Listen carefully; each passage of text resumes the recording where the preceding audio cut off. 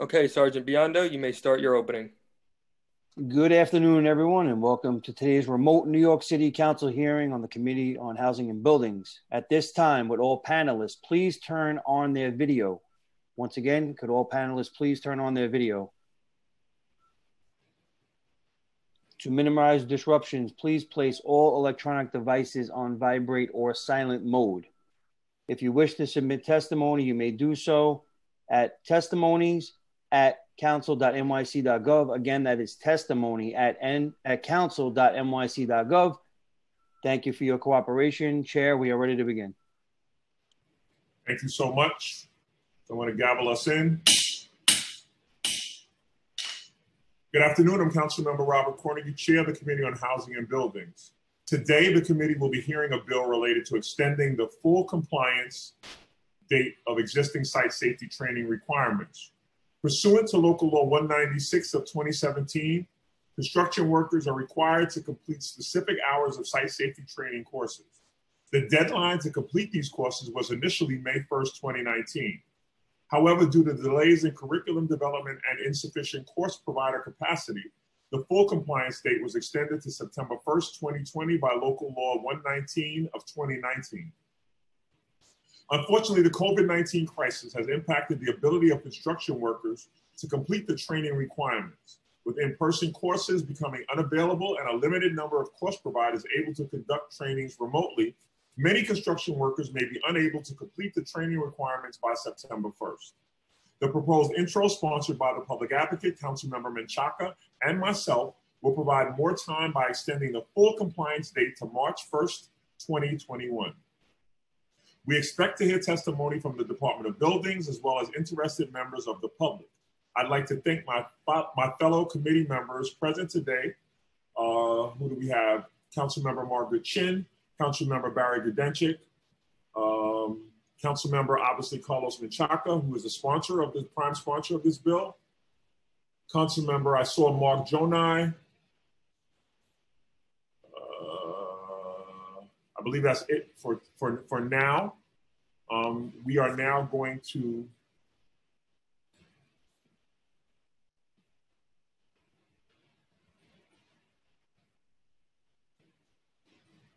have an opening from the bill's sponsor, Councilmember Carlos Menchaca.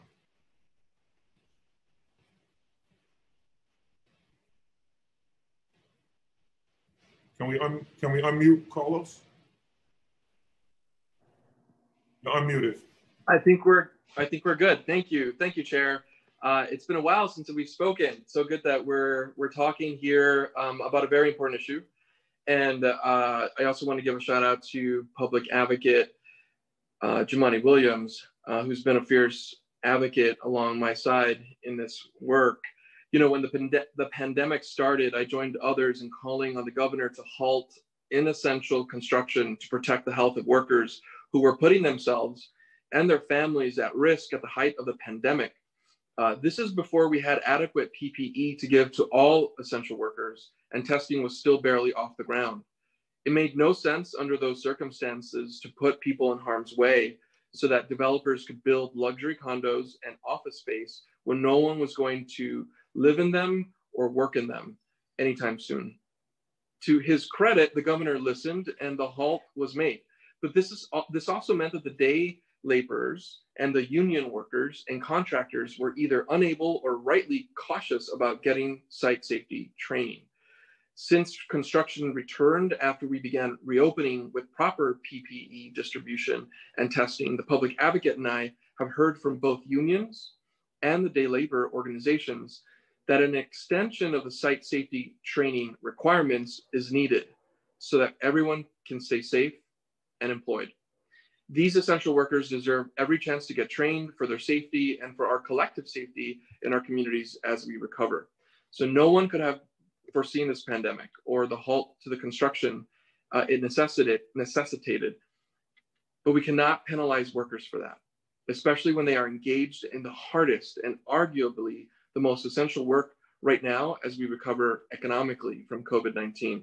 So I urge all my colleagues to consider these special circumstances that affect the construction industry, and keep in mind that many construction workers are immigrant New Yorkers, with nearly half of all immigrants unemployed because of this pandemic, and we cannot consign more of them to insecurity.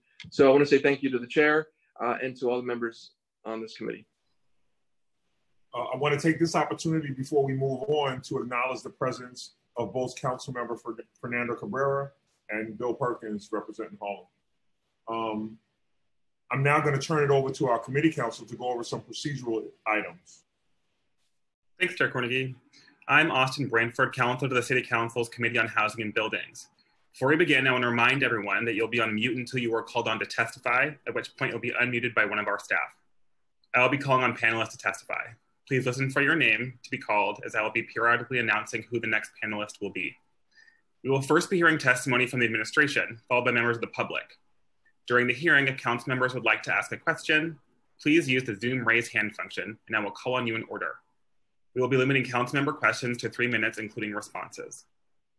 We will now turn to testimony from the administration. Today, we'll be hearing from Commissioner LaRocca of the Department of Buildings. I will now administer the oath. Commissioner, please raise your right hand. You affirm to tell the truth, the whole truth, and nothing but the truth before this committee, and to respond honestly to council member questions? Yes. Great. You can begin. Thank you. Good afternoon, Chair Cornegie and members of the Committee on Housing and Buildings. I'm Melanie LaRocca, Commissioner of the New York City Department of Buildings. I'm pleased to be here to discuss the important issue of construction safety. Keeping our construction sites safe and protecting the public is a top priority for the department. While construction safety continues to be a focus of the department, we're only as good as the industry we regulate.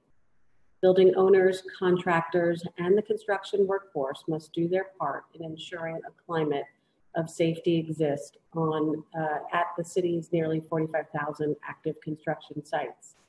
I commend construction sites where safety is prioritized and where the laws and regulations that govern construction, including site safety training requirements established by the city through Local Law 196 of 2017, are followed. This historic law requires workers at larger construction sites receive site safety training. The department is committed to holding the construction industry accountable, a goal that we've accomplished by conducting regular proactive inspections at construction sites to identify safety lapses and to ensure that workers are being appropriately trained. I'm happy to report that for the first time in nearly a decade, construction-related injuries decreased over 20% last year compared to the previous year. This is a trend that we're committed to seeing continue. Every worker must go home to their families at the end of their shift, and the work they engage in must be safe, not just for their benefit, but for the benefit of every member of the public.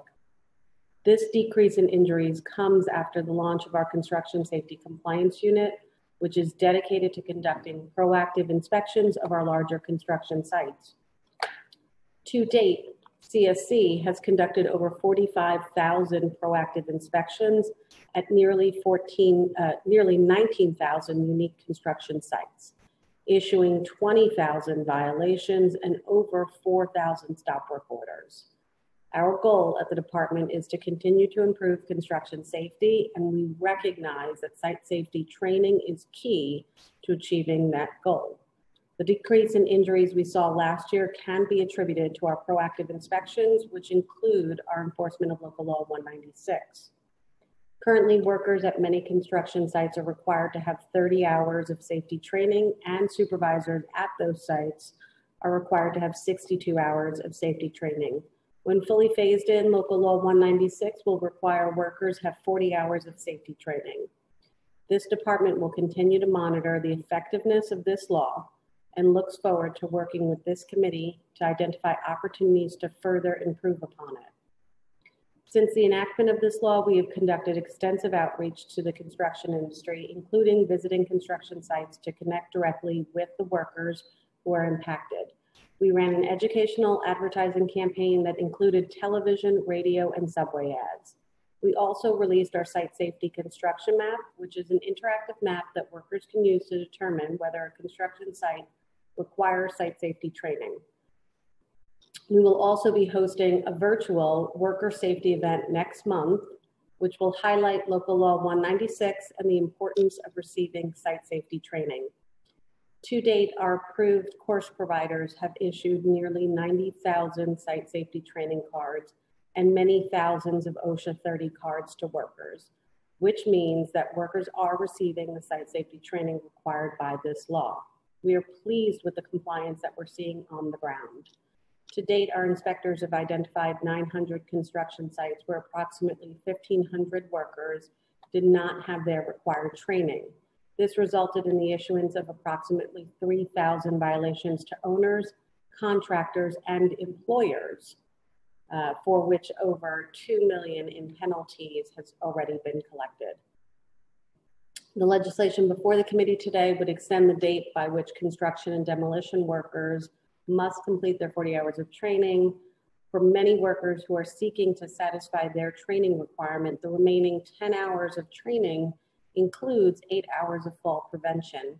This training is critical to improving site safety, as many construction-related injuries and fatalities in recent years have involved worker falls. Last year alone, worker falls accounted for 50% of construction-related fatalities and nearly 25% of injuries. While the department has concerns about extending the deadline for workers to complete their training, we understand that COVID-19 has had an impact on many aspects of our lives, including delaying workers from receiving their training.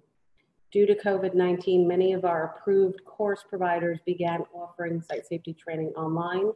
We now have nearly 100 course providers offering site safety training in multiple languages, 49 of which are now offering training online in a format that complies with Local Law 196. Our online course provider map, which is sortable, of course, by language or offering, as well as the type of course, and now online training availability, allows workers to find out exactly where training is available that they need.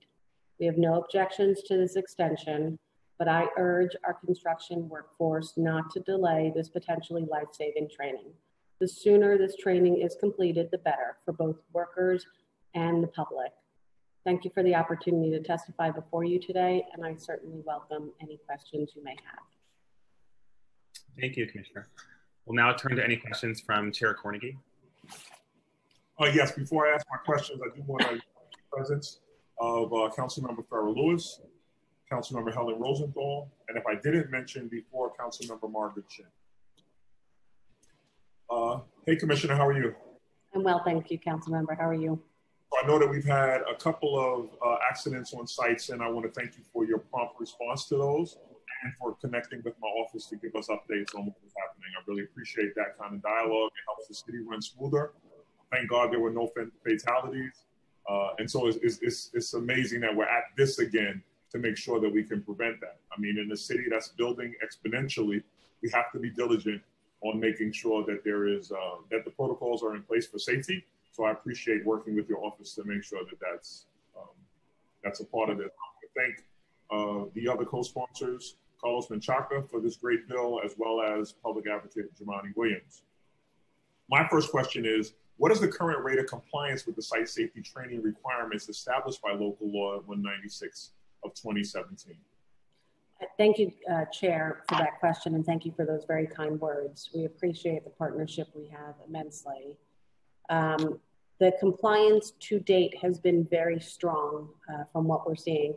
As I mentioned, our construction safety compliance unit is primarily the unit tasked with ensuring there is compliance, but we do have every one of our units that walks onto a site also participating in checking to see that there's compliance. To date, we found 919 sites and 1,506 workers on those sites where there was not the required training. So that is, of the nearly 19,000 unique sites that Construction Safety Compliance has visited since their inception, that's about a 95% rate of compliance, which is very, very strong. How many construction workers to date, how many construction workers have completed the site safety training requirements? Do we know that number? So we are aware of our providers, of which there are nearly 100, have issued about 88,500 site safety training cards to workers.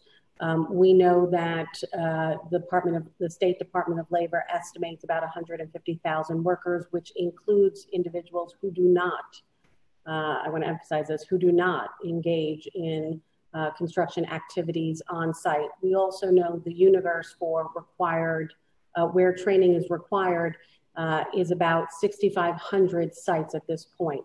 So again, the issuance of the site safety training cards is very high, as well as when you look at even at the supervisory level, those who have achieved supervisory training, which is the 62 hours, is very high.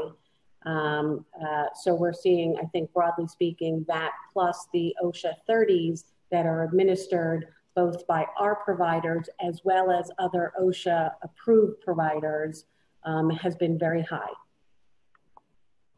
So some of us, especially the sponsors, believe that this bill is incredibly important. The reason I asked for that number because I really basically wanted to see between how many people who've actually received it, how many people are how many people have not received it, so we could gauge the importance of the bill. It's hard to do that without having those numbers, obviously.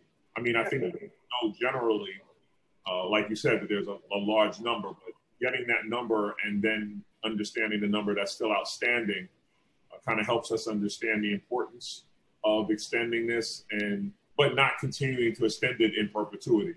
So if at some point you could get those numbers to this committee, it would be greatly appreciated. Absolutely. In an effort to make sure that we're not just playing the extension game, and that there really is an end in sight, and that we can at some point begin to feel safer as a city due to compliance. Agree, and we'll be sure to get to the committee today the numbers. One of the questions what has been and is now, are there enough course providers? We initially extended it because of the amount of course providers and those kinds of things. So are there enough course providers to accommodate all the remaining construction workers? Now, I know we don't know that number, but are there enough, in your estimation, are there enough course providers qualified to administer the site safety training? We believe there are. At this point to date, we have 98 course providers that are offering site safety training. And again, we're providing workers and members of the public exactly who those providers are, what courses they offer, what languages they offer it in, and whether they have online capabilities or not. So we believe at this point there is sufficient capacity. So this pandemic has changed the way that we do business. We're actually on a Zoom call, which no one would have ever thought 6 months ago we'd be conducting hearings of the New York City Council and advocating for bills such as this remotely. So it's a great concern of how many course providers are currently able to conduct trainings remotely. Yeah, we certainly, it's an understatement of our lifetime to say that nobody could have planned for this pandemic. Certainly I didn't never see it coming. So, but I will say, Local Law 196, when passed, did allow for providers to offer online training. If you look back in history, at the beginning of April of just this year, we had one provider offering online courses. To date, we have 49 providers, so 49 of the 98. So again, in the vein of capacity, we understand, we had to do it at the department, transition our services, our business model from a very much in-person, very much in paper, to very much online, not in person. And we've seen that as well in our providers. So we're very confident at the number that are offering those courses right now. So I'm very proud, obviously, of the New York City Council being able to pivot and shift and not stopping the business of this city by being hampered, not being able to operate remotely. So that's a big shout out to everybody who's at the back end of this, making sure that these hearings can happen effectively and efficiently. What percentage would you say does that 49 provider, what percentage of that 49 provider number make up of the overall number of providers? Sure, it's about half. So we have 49 right now that are providing some online courses. And to date, we have 98 total providers who are eligible to offer the courses in person or otherwise. So it's about half. So are we encouraging those other providers, the other half of the providers, to move to an online model or a hybrid model to meet the needs of this site safety training compliance? Certainly, and there's never been during the pandemic, there's never been a moment where the department has hesitated. If we've heard from providers who have questions or concerns on whether they can go online. Thank you. I want to acknowledge before my last question the presence of Councilmember Carlina Rivera.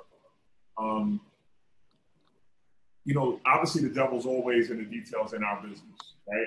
And by that, I mean compliance as well as the ability to audit. How is the Department of Buildings conducting audits of online course providers in particular?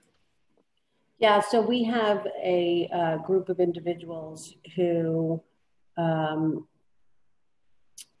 set out with and tasked with ensuring that we audit the course providers themselves, the organization, as well as the individual courses that are being provided. So pre-COVID, we were doing that obviously a little different. We were doing that in person. We had our investigators attend the classes to ensure that the quality of the course was as specified. And on the back end, on the office side, that the paperwork all made sense. We're still doing that. The providers have very specific requirements about what type of online course they're allowed to do. So they can't do a PowerPoint where you can't have live in-person proctoring. So we are able to audit those as well to ensure that it is meeting the specifications of the law. So I have a few more questions, but I want to make sure that my colleagues get an opportunity to ask their questions. I'm going to turn it back over to Austin so we can do the process of going through the stack of our colleagues. I'm sure that Carlos and Chaka have some questions. We probably would be first. So, sure, I'll now call on council members to ask questions in the order that they use the Zoom raise hand function. So council members, please keep your questions to 3 minutes, including responses. If there is a second round of questioning, council member questions will be limited to 2 minutes. The Sergeant at Arms will keep a timer and let you know when your time is up. So we'll start with Councilmember Chin, followed by Councilmember Menchaca. Councilmember Chin. Your time will begin now. Thank you. Hi, commissioners. Great to see you. I just want some clarification when you were talking about the number of hours for the training for workers. So is it 30 hours or 40 hours? So currently the requirement is for 30 hours. That date passed on December 1st. That was the date where that requirement went into effect. The requirement for the additional 10 hours is coming up on September 1st. And so we are talking about that delta period of those additional 10 hours. So the additional 10 hours is for all the construction workers. So that's a huge number. It's an additional 10 hours for workers who are working on a site as specified by the law. So broadly speaking, any site that requires a construction super, a site safety coordinator, or a site safety manager. So again, very broadly, think of a 4-story building or above, an enlargement to an existing building. We're not talking about 1, 2, 3 family homes. So that today is about 6,500 sites across the city where this requirement is in place. So it is specific to the site. And so how many workers have been trained for that extra 10 hours? You have those statistics? So we do know that to date, our providers have issued about 88,500 site safety cards, and that runs the gamut that of the cards that were issued. Include outside of that number, and again, because we are operating under the 30-hour requirement right now, so outside of that 88,500 is tens of thousands of OSHA 30 cards that were issued by our providers who may also be OSHA authorized or separately by just an OSHA approved provider.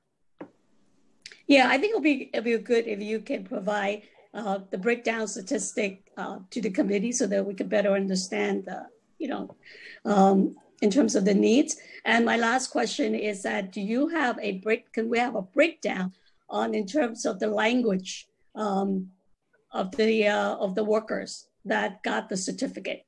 Like how many took the course in Spanish, how many took the course in Chinese, how many took the course in English? I think that will also be helpful. Certainly, I don't have the breakdown of courses that were taken in the respective languages, but we do ensure that our providers are offering courses in multiple languages, and across the board, we have 11 languages where courses are provided in. So yeah, maybe the provider can give us, can give you the information. I think it'll be good for us to really see Time is up. in terms of what the language needs are. Happily, yes. Great, thank you. You're welcome. We will now hear from Councilmember Menchaca. Hi, Commissioner LaRocca. Good to see you. Hi, Council Member. And I also just want to say thank you for your leadership in this role, and working with you is going to be just not only important, but I think critical in times of COVID and what the changes that are happening, hence the bill that we're listening to today. And I guess my questions are really about the relationship with you and the day laborers. And if there's anything you can tell us a little bit about how, as COVID has impacted our city, but specifically in construction, what has you and your office done to really reach out and get a better sense about what's happening? Any report backs about what that looks like?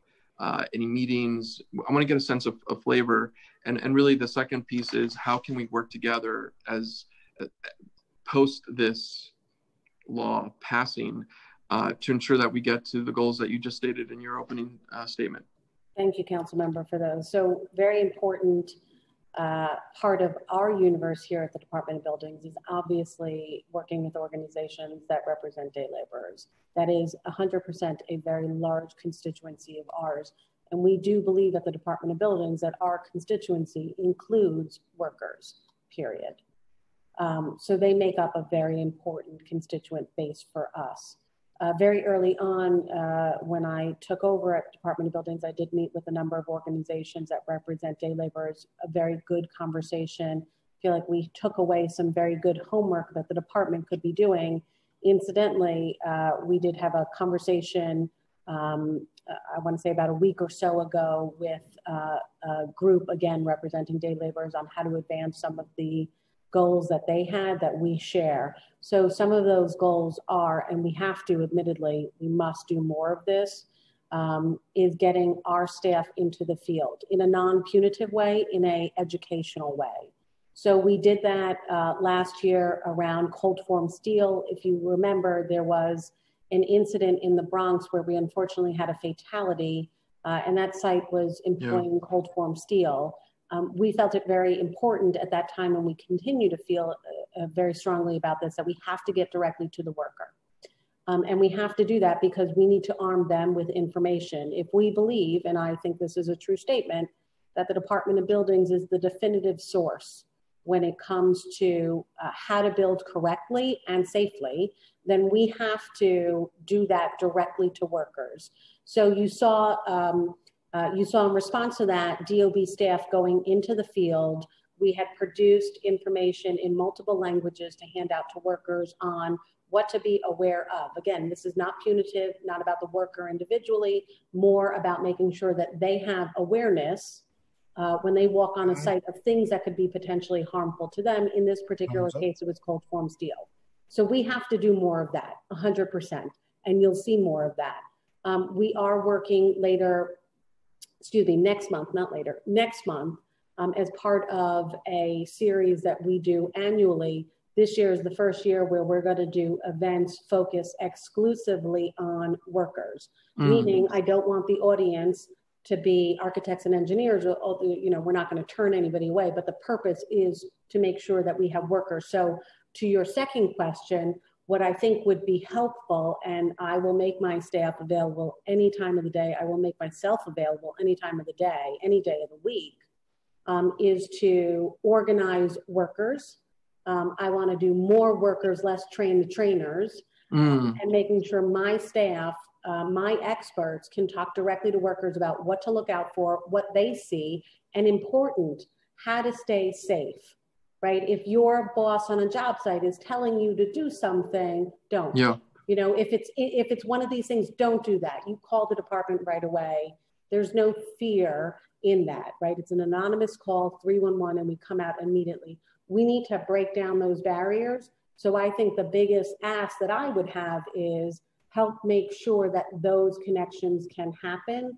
Because again, I will make my staff available to do as many meetings as often on a reoccurring basis to make sure we're talking directly to the workers who I believe strongly need somebody to be their voice.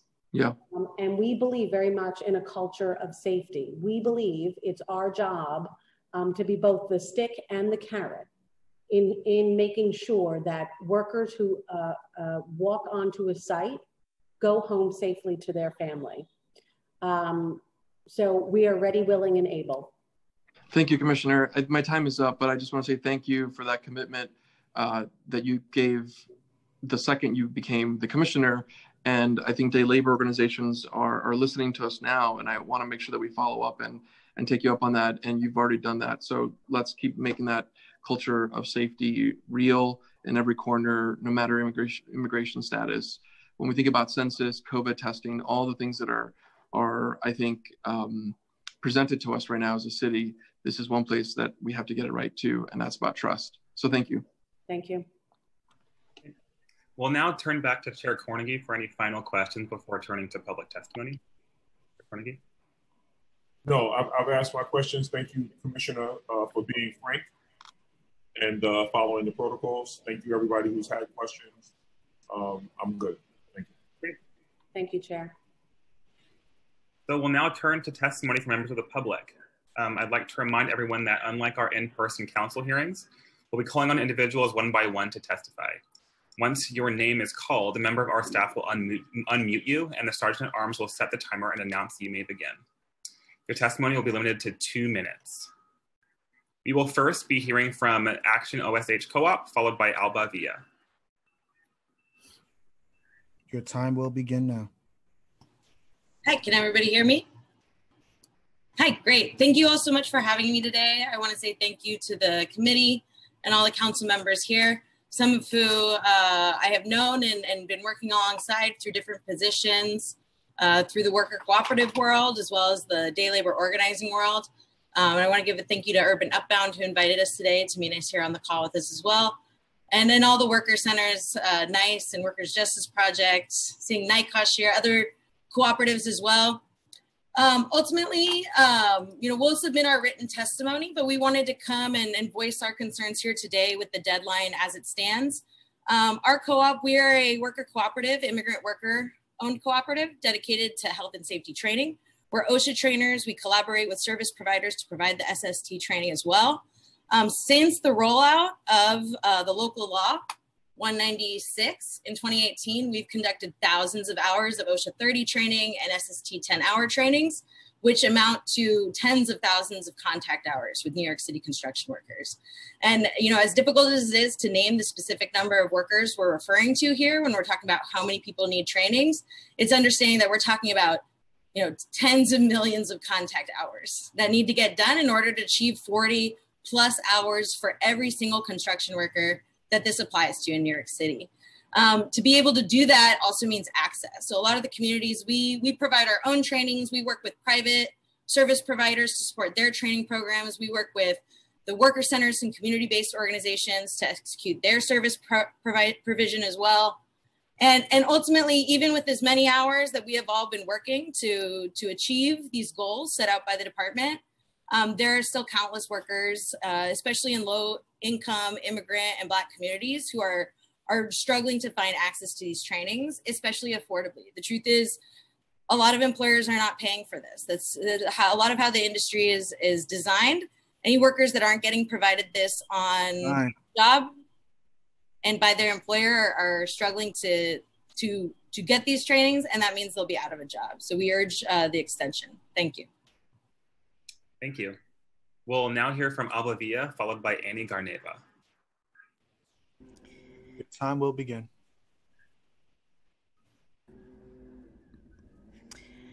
Hi, everyone. I'd like to thank everyone for the opportunity to be here with you all and for proposing this. NMCR has been around since 1982, and we've been committed to expanding access to critical legal services and social services for communities of colors, particularly for immigrants. Can everyone hear me okay? Yes, we can. Sorry.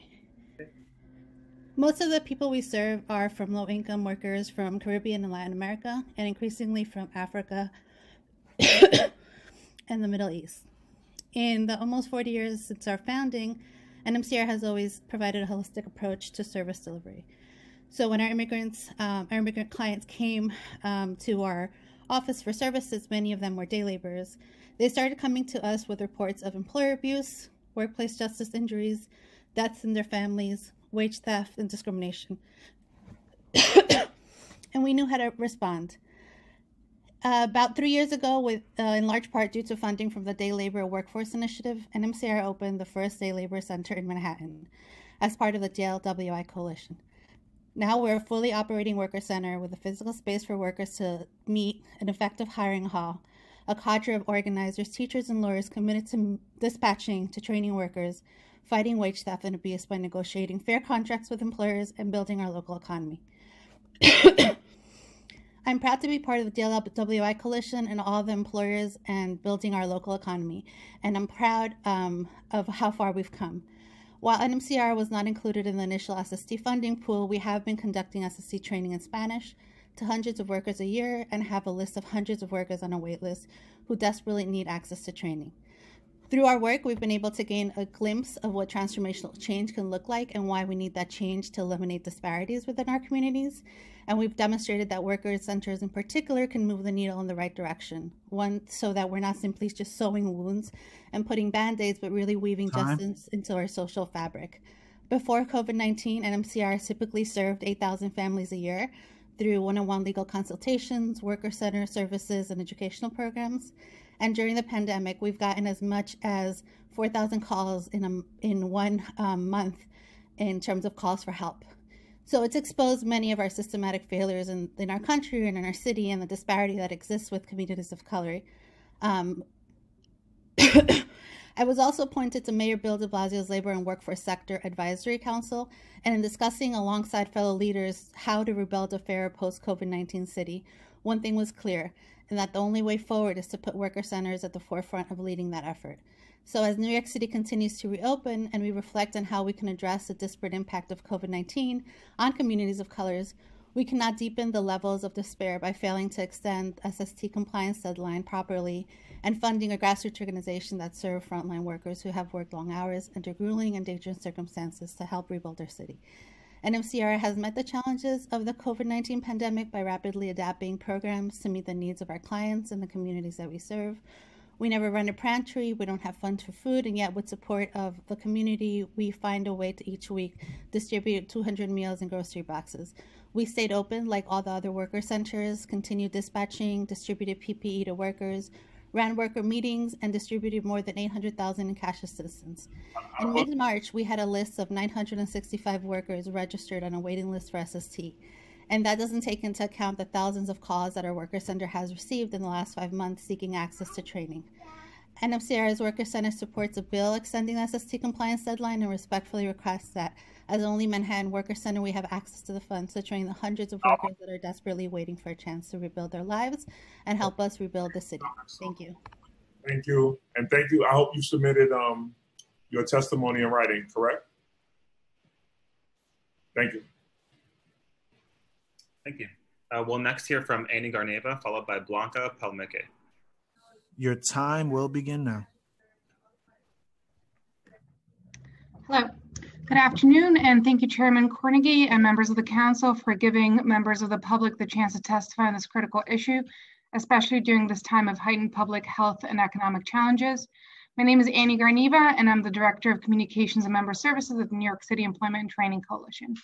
The Coalition supports the workforce development community to ensure that every New Yorker has access to the skills, training, and education needed to thrive in the local economy, and that every business is able to maintain a highly skilled workforce.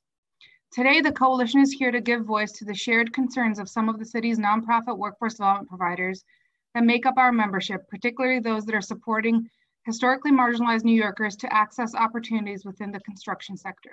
These include members Building Skills New York, the HOPE program, the Osborne Association, Opportunities for a Better Tomorrow, and Strive, some of which you'll be hearing from later today. Today, we're voicing our support for this bill, an extension of the full compliance date for Local Law 196 from September 1st, 2020 to March 1st, 2021. We believe this extension is necessary to both ensure the spirit of the law, which is to establish stronger safety requirements and skills among New York City's construction workforce, and to make sure that economic hardships created by the ongoing pandemic are not exacerbated through this regulation. The 3-month shutdown that took place due to COVID impacted all industries tremendously, and especially face-to-face industries such as the construction sector. This in turn has meant that job losses have been hardest felt among low-wage workers, people of color, immigrants, young workers, and less educated workers, all of whom were already facing outsized inequities and historic and systemic marginalization and disinvestment prior to the pandemic. And though the construction sector is beginning to rebound, it's a drop in the bucket relative to pre-COVID levels. As of June, the construction sector is still experiencing a 20% decline in overall jobs. Again, I emphasize that marginalized communities are faced and continue to face the highest rate of displacement. Most relevant to the proposed bill being discussed today, just one last point, and then I'll submit my piece in writing, is that part of the disparity is faced due to the digital disconnections that we've talked about today. And among our membership, we find about a 13% digital disconnection rate amongst clients, and amongst smaller programs, such as the ones that I mentioned earlier, that goes up to 36%. So there are a lot of people that are not being captured in the data that was previously referenced, and that would really help get those people laptops, online Wi-Fi access, and beyond just having accessibility to the extension of the deadline. Thank you, and I look forward to listening to the rest of the testimony. Thanks, Annie. We'll now hear from Blanco Palomeque, followed by Charlene Oberauer. Ok, buenas tardes. Mi primer idioma es el español, entonces espero que alguien me pueda ayudar a traducir o voy a empezar. Estoy aquí representando a la cooperativa de entrenadores de salud y seguridad, OSHA Solutions. Y yo hoy testifico en apoyo a la extensión del plazo de capacitación de la tarjeta SST, porque esto evitaría que muchos trabajadores, especialmente de la comunidad latina, quedarían sin empleo. Muchos de ellos también están pasando lo que es esto de la pandemia, entonces están más vulnerables, y por eso es que yo estoy acá para decirles que si fueran pues pudieran ustedes a tener esa importancia de lo que es la extensión de la OSHA, de la tarjeta SST. Gracias por atenderme y espero pues que consideren esta extensión. Muchas gracias. Thank you. We'll now hear from Charlene Oberauer, followed by Daniel Castro. Your time will begin. Hi, my name is Charlene Oberauer. I'm the Executive Director of NYCC, the New York Committee for Occupational Safety and Health, and we were one of the advocates behind Local Law 196. We strongly believe that training reduces the number of injuries and fatalities that workers experience on the job. And we strongly believe that Local Law 196 is essential for keeping New Yorkers safe. I want to thank the committee for having me here today. I want to thank Carlos Menchaca, Councilmember Carlos Menchaca, as well as the public advocate Jumani Williams for their advocacy on this issue. And we support extending the deadline. The reason why we support it isn't because, we just want the deadline to be extended into infinity, but because realistically, the pandemic made it impossible for us to train workers. We typically train 15,000 workers in any given year. And all of those trainings that we had planned were delayed after March 13th, when we no longer could do in-person trainings. Now we've started to do online trainings. We actually have our first SST online training happening tomorrow. But as you can see, it's been 4 months since we were able to really start up online. Also, there are workers who are not going to be able to have the necessary technology or skill set to be able to take the training online. So that provides another reason for extending the deadline. Overall, we think that workers need to be able to access the training in order for this deadline to be extended. So we're in support of all of the day laborers who have been, all of the day labor organizations who've been given funding to provide trainings for marginalized communities. And we think it's essential that these communities continue to have funding to be trained, because the training itself is important. And the only way that workers are going to get trained is if the communities themselves are able to offer those trainings. So thank you so much. In conclusion, Charlene at NYCOSH, we support extending the deadline. Thank you. Thanks, Charlene. We'll now hear from Daniel Castro, followed by David Mead. Daniel. Your time will begin. Good afternoon, everybody. Thank you for the opportunity to speak today before the council. I'm excited to be here. I work as an employment specialist with the whole program. We serve members of low-income communities and at-risk youth and individuals who come in contact with the criminal justice system in the Bronx and all 5 boroughs. And, you know, as the city has been impacted by COVID shutdowns and service changes, many job training services like ours have had to pivot to more virtual and remote trainings. And this has presented a new set of technical challenges to navigate. As you know, from a ground workers perspective, many of the New Yorkers we work with don't have adequate access to internet tech, you know, so phones, laptops, and digital literacy skills required to join these virtual trainings sometimes. So we've really been working tirelessly to do outreach to our community to get them connected to these trainings. Just doing a little more hand-holding to make sure that folks are, you know, once they're able to join the trainings, that they're able to complete and get connected to work. So we are totally in support of the deadline extension in order to allow us more time to get our workers trained adequately. And that's it. Thank you for your time. Daniel. Next up is David Mead, followed by Licia Guelpa. Your time will begin. Well, good afternoon, everyone. My name is Dave Mead. I'm the Executive Director of Building Skills New York. We're a nonprofit construction workforce development organization. We connect underemployed New Yorkers to construction jobs throughout New York City. We're working with and work with prospective participants in underemployed communities to connect them with job opportunities and training. To that end, we're proud that all of the building skills participants we work with are both New York City residents, and nearly 100% are men and women of color. As New York continues on the path to economic recovery, construction industry is going to be at the heart of citywide efforts to generate and sustain good, safe jobs for thousands of local residents. As you know, COVID-19 shut down most activities in New York City for approximately 3 months. And such shutdowns have made it difficult for workers to obtain the additional 10 hours of site safety training required for all construction workers by September 1st under Local Law 196. And even now, the vast majority of them may still have difficulty obtaining the necessary training since many courses are still online only, and many workers may lack the technology to meaningfully access the internet. We estimate that about the 800 people that we've accepted into our construction workforce program this year, really less than 10% have the additional 10 hours of site safety training that are going to be required to gain and maintain a construction job by September 1st. And we think similar impacts are being felt, as you've heard earlier, by other workforce development organizations across the city. And as a leader of workforce development group that works with the underserved, I think seeking pathways out of poverty, we know this is an outcome we cannot afford. I think at a moment like this, it's important to remember that, you know, city officials have previously extended deadlines related to Local Law 196 in order to access such cases as this. Since it's widely understood that reaching the deadline without adequate training resources in place would end up leaving thousands of construction workers jobless. So we strongly urge you to extend the current September 1 deadline. We know that a meaningful extension is going to allow organizations the ability to work with individuals who are still seeking their certification. And again, your action on the issue is going to enable New York's economic recovery, moving and protect the jobs of thousands of construction workers who deserve support during this difficult time. Thank you for allowing me to provide comments today. Thanks, David. Next, we'll hear from Ligia Gualpa, followed by Osvaldo Mendoza with translation by Manuel Castro. Your time will begin.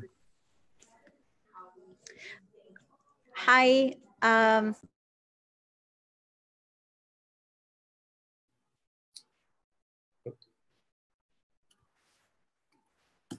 Just one moment. Can you hear me now? Yeah, sorry. So my name is Ligia Hualpa from the Worker Justice Project, a essential organization that has been in the front lines providing safety training to day laborers and immigrant construction workers in New York City. Since the implementation of Local Law 196, we have continuously expressed our concerns about New York City's capacity to train a large growing immigrant workforce under an online-based model. Despite many attempts to train the entire workforce, New York City has not managed to train all workers in the industry because of the lack of training and infrastructure. The pandemic has not only impacted the lives of workers, but has created the inability for many to get access to training and job opportunities. To get a sense of this reality and the importance of this extension, I'm just going to let briefly, less than a minute, actually one of our members speak, Sergio Acche. Muy buenas tardes, mi nombre es Sergio Acche, soy de Guatemala y miembro del Proyecto de Justicia Laboral y estoy acá hoy día abocando para que se extienda la ley 196 para que nuestra gente, nuestra comunidad se entrene, nuestra comunidad se capacite. Como ven, COVID-19 hizo un daño grande a muchos en su economía y muchos no tienen acceso a internet para poder también entrenarse en línea y muchos también ahora que han perdido sus trabajos en restaurantes andan buscando medios para poder capacitarse, para poder sobrevivir y querer involucrarse en lo que es la construcción. Ellos no tienen el medio ahora y están como en la nada, pues esperamos que nos ayuden y se los agradecería de parte de mi comunidad. Gracias. As Sergio explained, one of the biggest challenges Sergio just explained is that many workers have not been able to work. Therefore, many don't have the technology nor the resources to get trained online. And this is one of the reasons we're asking for the extension of Local Law 196 and the ability to host a small online site, small SST classes on site. We hope to count with your support. Thank you so much. Thank you, Ligia. We'll now hear from Osvaldo Mendoza with translation by Manuel Castro, followed by Sean Brennan. Good afternoon, everyone. My name is Manuel Castro. I'm going to be interpreting for Osvaldo Mendoza, a member of the organization. I just want to introduce ourselves real quick. I'm the executive director of the organization. We are a day labor center located in Jackson Heights, Queens.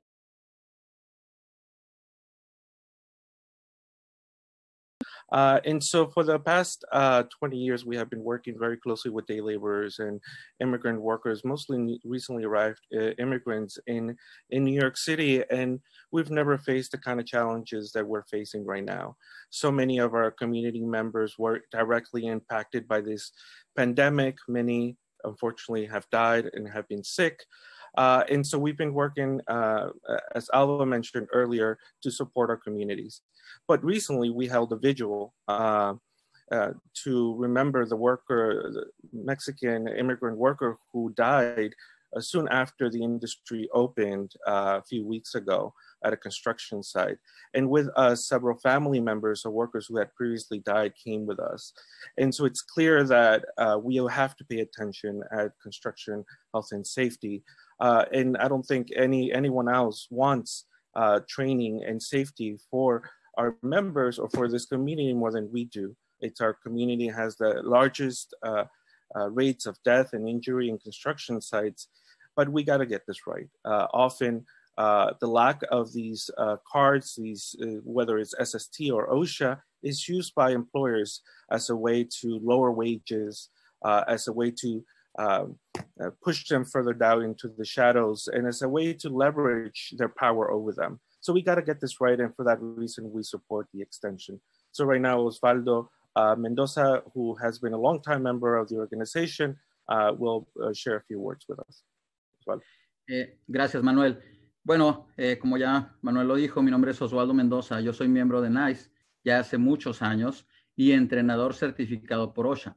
Actualmente estamos proporcionando cursos de manera virtual entre semana y en fines de semana, debido a la alta demanda de miembros de la comunidad. En este caso, los jornaleros que trabajan en la industria de la construcción. Mas, sin embargo, no es suficiente. Sabemos de primera mano, los mismos trabajadores a los que entrenamos, de las necesidades a las que se enfrentan todos los días, como por ejemplo, la falta de entrenamientos en seguridad y salud a bajo costo, ya que debido a la fecha tan próxima, los precios se han disparado y por lo mismo están siendo víctimas de abusos y en muchas ocasiones de fraudes, tarjetas falsas. Otro fraude o otra exposición de estos trabajadores es cuando varios o muchos trabajadores están tomando las clases de forma presencial sin los protocolos adecuados, digamos la distancia social. Organizaciones como NYCC actualmente estamos dando el entrenamiento de SST 10 horas, pero recordemos que son más de 60,000 trabajadores a los que debemos entrenar y no solo el número es un impedimento, sino el nuevo mundo al que nos estamos enfrentando debido a esta pandemia. Cabe mencionar que para muchas de estas personas, gente de nuestra comunidad que trabaja en la construcción, una industria de trabajo físico, trabajo con las manos, hemos encontrado muchos casos donde nunca habían tenido interacción con una computadora. Así que esto se convierte en un doble reto, un doble esfuerzo, ya que se les tiene que introducir a esta tecnología nueva para ellos.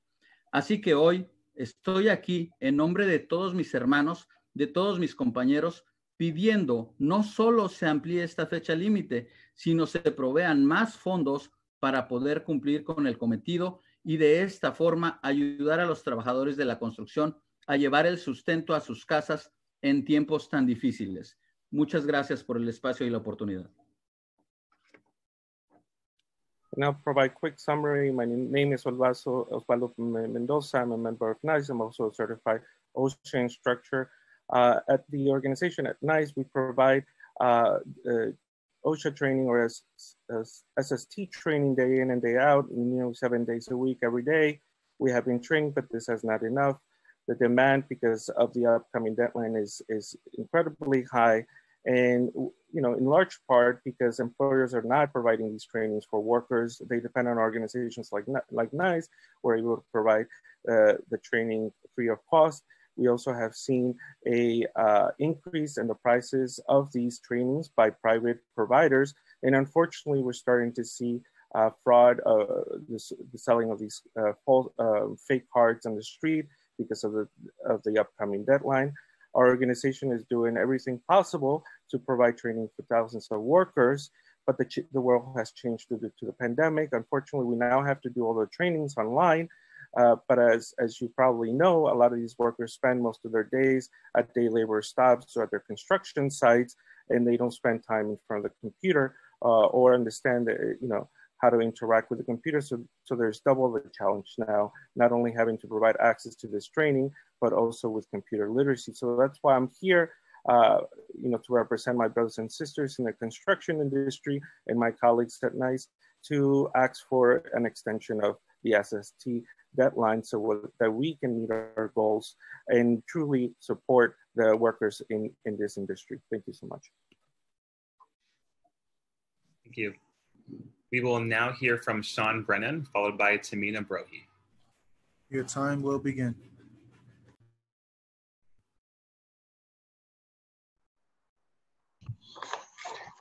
Good afternoon, Mr. Chairman and members of the committee. My name is Sean Brennan. I'm the training director for Mason Tenders Training Fund.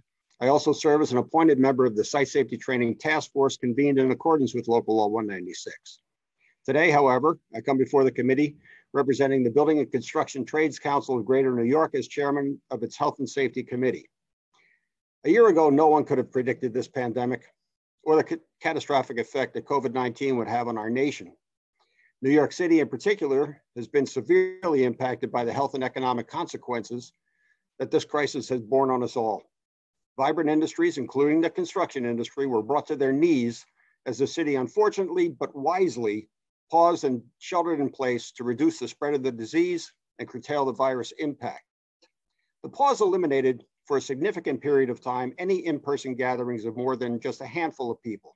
As a result, the construction industry's training providers across the city shuttered their doors and searched for answers that might permit training to continue in new ways.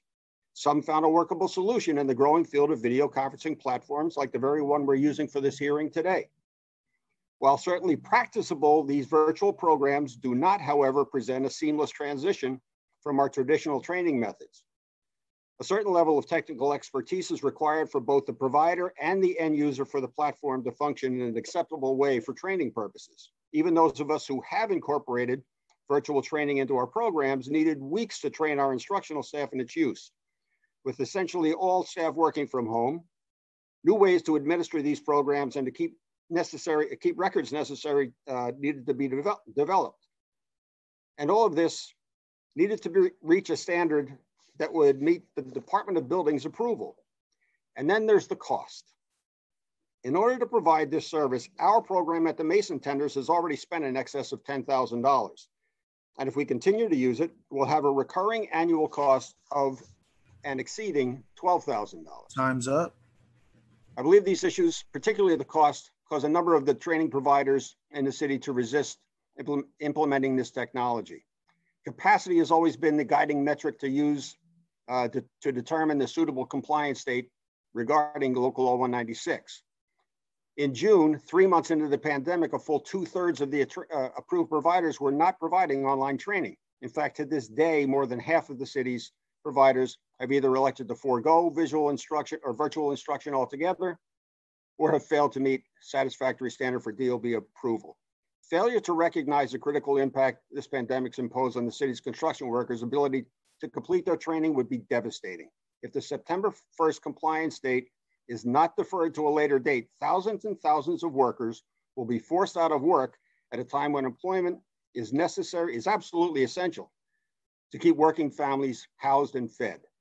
This simply cannot be allowed to happen to New York's hardworking men and women in construction. Therefore, on behalf of Gary LaBarbera and the Building and Construction Trades Council of Greater New York, I wholeheartedly support this amendment to move the final compliance date for Local Law 196 to March 1st, 2021.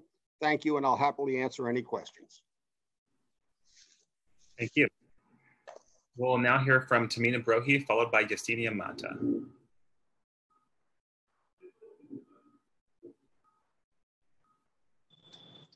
Hello, folks. Can you hear me? Yes, we can. Great. Your time will begin now. Good afternoon. Thank you for the opportunity to testify in favor of extension. You're breaking up a little bit. Sorry. Good afternoon, folks. Thank you. Is that better? Hello?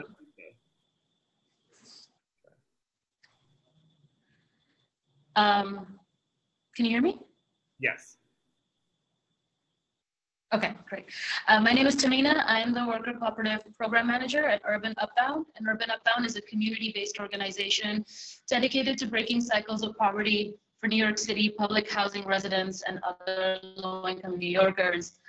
To that end, we incubate worker-owned businesses to provide job security and generate wealth. Two of the cooperative businesses that we closely support are Ocean Solutions, and we have witnessed firsthand the economic impact of COVID-19 on the businesses and on construction industry workers.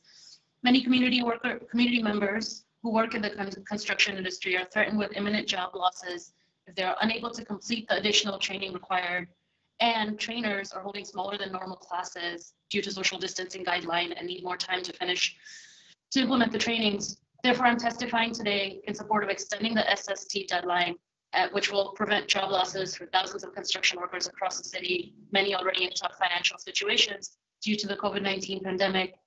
We know that there has been a precedent of extending training deadlines in the past in order to prevent massive job losses. And we hope that the council and the committee will earnestly consider the importance of extending this deadline in this very unique situation we find ourselves in the city in a global pandemic. Thank you for your time, and we'll submit a written testimony as well.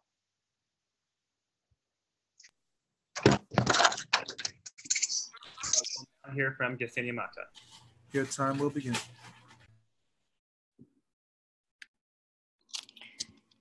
When the pandemic hit, it was organizations that formed part of day labor workforce initiatives that kept its doors open to ensure that workers were being protected. La Colmena, which is based on Staten Island, has, and it is still the only immigrant rights day labor organization open on site. We currently have our office flooded with phone calls from workers asking what is going on with the site safety training, and some even still waiting for their SSD card. Some are getting impatient and are upset too. So imagine currently who is the one that's getting the backlash, right? It's me, it's my organization, despite having no control over this situation. While we are in agreement with the extension, this also gives us the opportunity to now have the conversation of what can be done by SBS to provide assistance. It is easy to say that there will be an extension. However, with no protocols or assistance in place, an extension means nothing. La Colmena currently hosts OSHA trainings at a nearby church, and the church has a huge space. But despite having a huge space, we can only host about 15 or 20 workers.